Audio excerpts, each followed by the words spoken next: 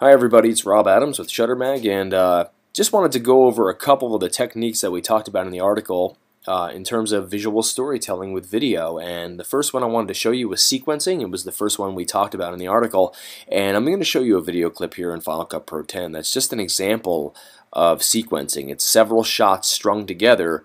There's an establishing shot of the outside of the house, and we're watching somebody make some tea here, and these are just shots of the same thing from different angles, just to kind of sequence them together and tell the story.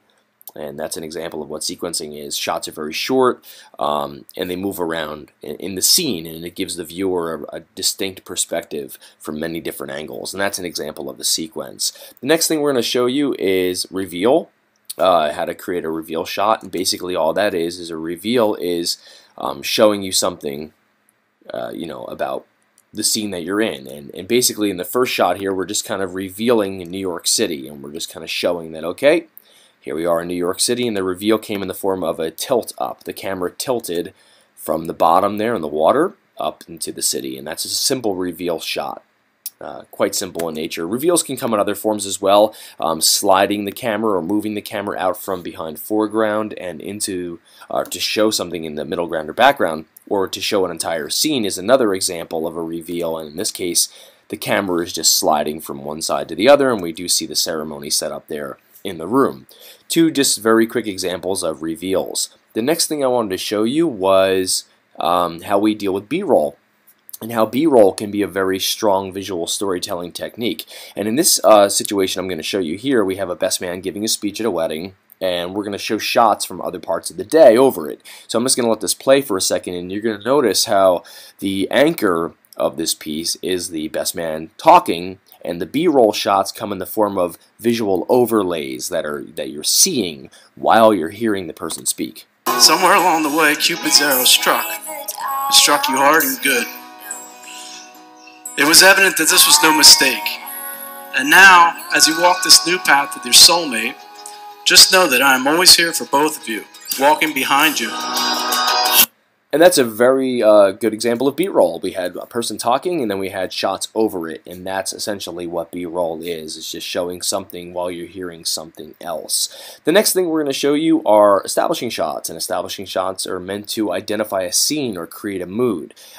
They're used in pretty much any sort of visual storytelling as far as film or video or TV.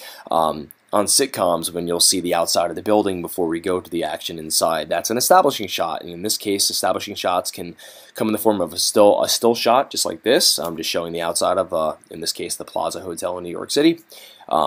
Animated, you do see that it is has become sort of a reveal shot, serving as an establisher, and other things as well can be establishers. In this case, the snow here that you're seeing is sort of an establisher, as well as this overhead shot of New York City. So these are just establishing shots that tell the viewer this is where we are at the moment in the scene, or where we're going to be for this scene, until we tell you otherwise that we're going to be somewhere else.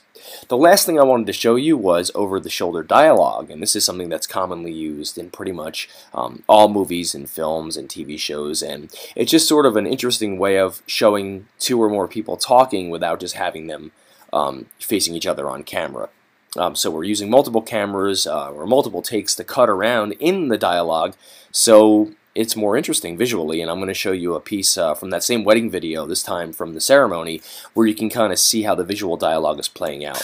I, Michael, take you, Jessica, to be my wife. to be my wife. I promise to be true to you. I promise to be true to you. In good times and in bad. In good times and in bad. In sickness and in health. In sickness and in health. I will love you and honor you. I will love you and honor you. All the days of my life. All the days of my life. So obviously we have multiple cameras happening here, but the over-the-shoulder dialogue is what brings you into the scene. It's a very intimate moment. It's an intimate time. They're saying their wedding vows, and here we are using telephoto lenses to kind of bring you into the scene more intimately, like you're standing right there with them. And then over-the-shoulder, cutting back and forth with the cameras, really gives you nice perspective back and forth like they're talking to each other. So that's the idea behind over-the-shoulder dialogue, is to bring the viewer into the scene and make it more intimate, make you a part of the conversation. So I hope these 5 visual storytelling techniques have been very helpful for you, and I hope you try to employ them the next time you make a video. It definitely makes a difference in the quality of what you're producing. Next month, in our next article, the second part of this article, we're going to tell you how to actually create these techniques on a shoot. So I'm Rob Adams for Shutter Mag, and thanks for watching.